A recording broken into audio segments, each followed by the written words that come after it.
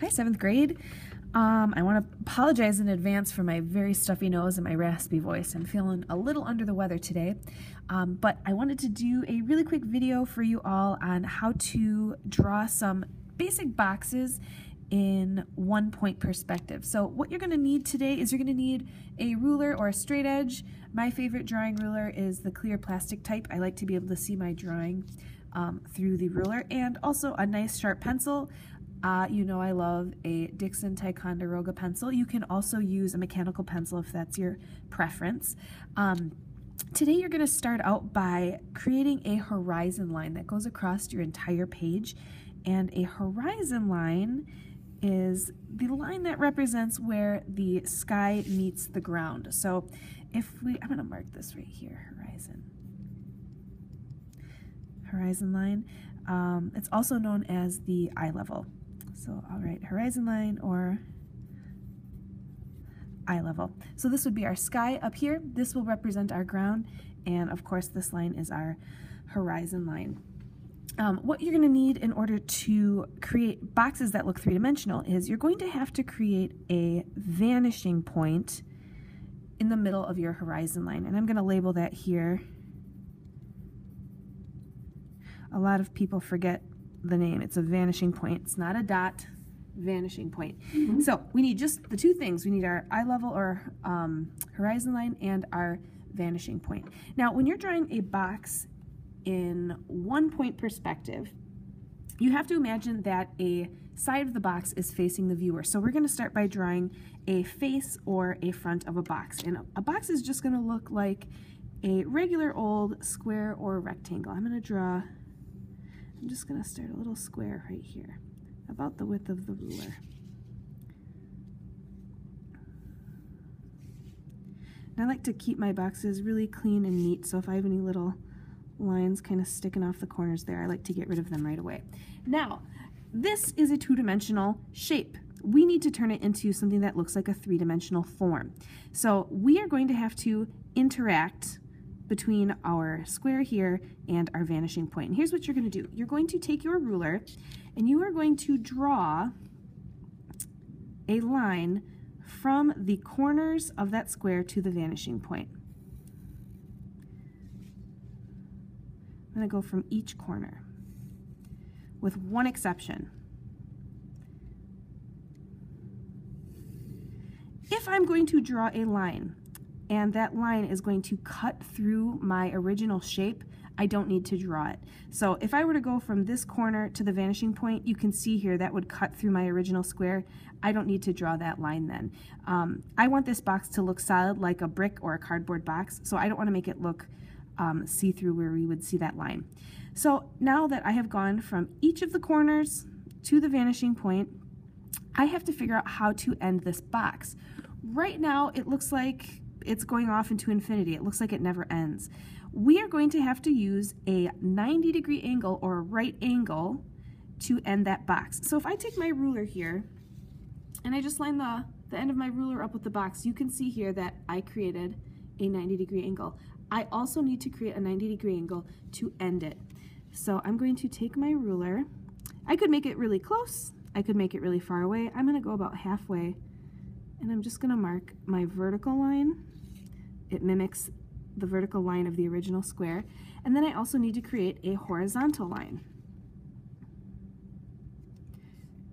And that horizontal line is going to mimic the horizontal line of the original square. So you can see here now I have a box. We can see the front, we can see one side, and we can see the top as well. Now that we have that in place, I no longer need these guidelines going to the vanishing point. So I'm just going to get rid of those right away. And there I'm left with a really nice box. I can come back later and retrace it if I want to make the lines darker, but I'm just going to keep going with a new box. This time I'm going to do one up in the sky. I'm going to make it look like it's floating in the air. If I want to do a box floating in the air, I'm going to do one on the right side now. I'm going to do the same thing. I'm going to play with a little different shape though. This time I'm going to do a rectangle. How about a skinny rectangle?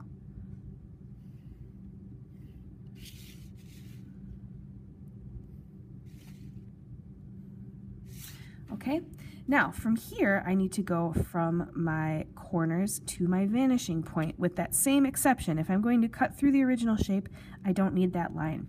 So from this corner, can we draw to the vanishing point? Yeah, sure can. And I'm going to show you a little secret. As long as your corner is using the ruler and it lines up to the vanishing point, I don't have to draw the entire way. So I think because I don't want to go through my letters, I'm just going to go part of the way there. I'm going to do the same thing from this corner.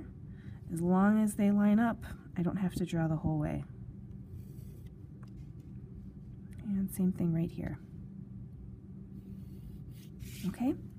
Oof, that doesn't look very nice. I'm going to retrace that one.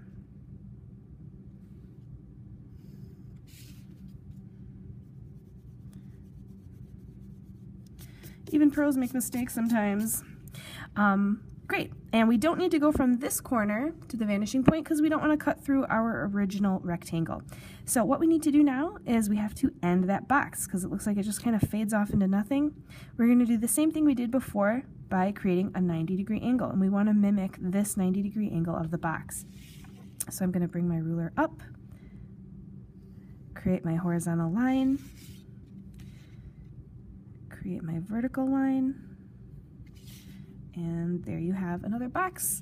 As soon as you're done, you can get rid of those guidelines.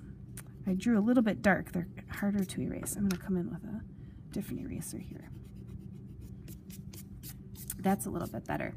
Now, I'm going to show you one box that's a little bit different. The first two boxes I did showed three sides of the form. We can see the front, top, side. You can see the side, front, bottom. I'm going to do one now where we're only going to see two sides of the box. So I'm going to do a tall rectangle right about here. This one will be floating in the sky as well.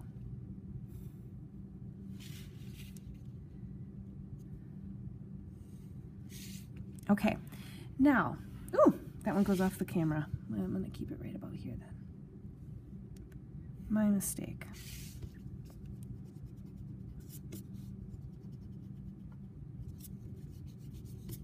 That'll be just fine. Now, if I were to go from this corner to my vanishing point, it would cut through my square, so I don't need that line. If I were to do the same thing from the other corner, you can see here it would also cut through the box. So when I'm drawing to the vanishing point, I'm only able to do that from these two bottom corners. So because there are only two lines going to the vanishing point, all I'm going to need to end this box is just a horizontal line. So on this particular box, we are only going to see the front of the box and the bottom. It just matters where it lands in relation to the vanishing point. I'm going to show you how to put one right on the horizon line. It'll almost look like a skyscraper off into the distance.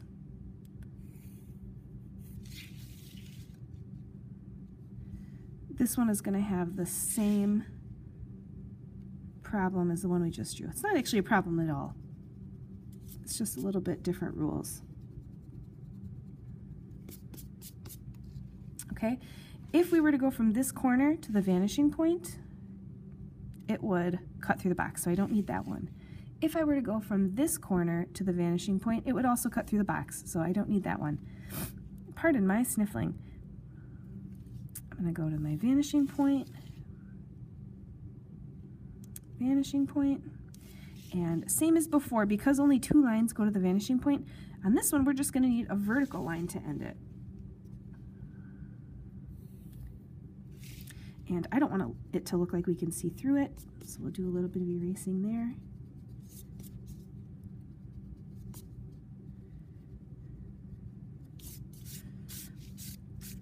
All right, and I think for good measure, maybe we'll do one more box right below the horizon line, just so we get a lot of good practice in there. Pardon my sniffles. We'll do a little bit larger of a box here.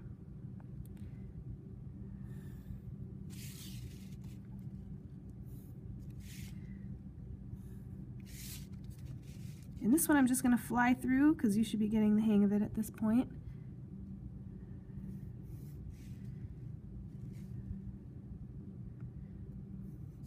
Boy, seeing my fingernails up close on this camera is inspiring me to paint them.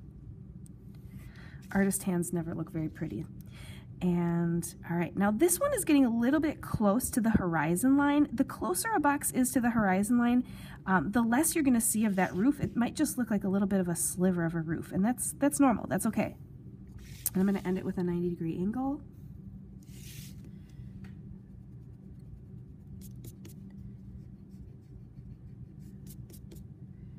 Clean up those eraser lines, and there you have it. A couple boxes drawn in 1-point perspective. I just want to do a little bit of review on the different types of lines. If a line goes up and down, we call that vertical.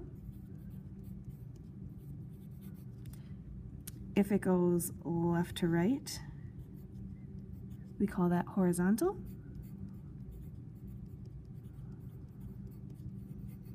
And if we have one that goes from, what would we call that? Southwest to northeast. Is that correct? I think it is. We call that diagonal. And the trick here is all of your lines are going to be vertical or horizontal except for the ones that lead to the vanishing point. So the only diagonal lines you're going to see in a drawing like this are the ones that go to the vanishing point. Thanks for watching, guys. Good luck. We're going to do a little bit of a sketchbook assignment soon so you'll get some practice on your own. Thanks for watching.